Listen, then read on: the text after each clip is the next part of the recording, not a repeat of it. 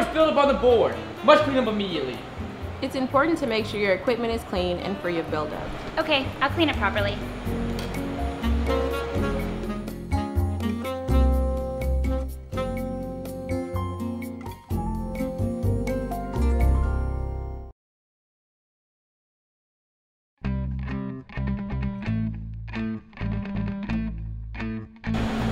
Excuse me, miss. Your 3-compartment sink is not set up properly. It's not meeting the correct chemical requirements in the sanitizing compartment. The investigator shows the person in charge how to correctly set up the 3-compartment sink.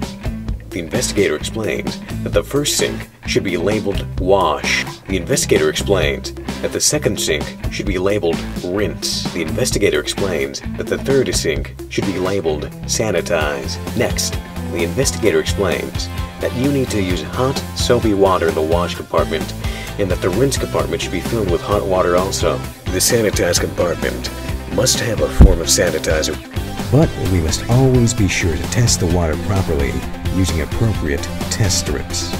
The water must be between 50 to 100 ppm chlorine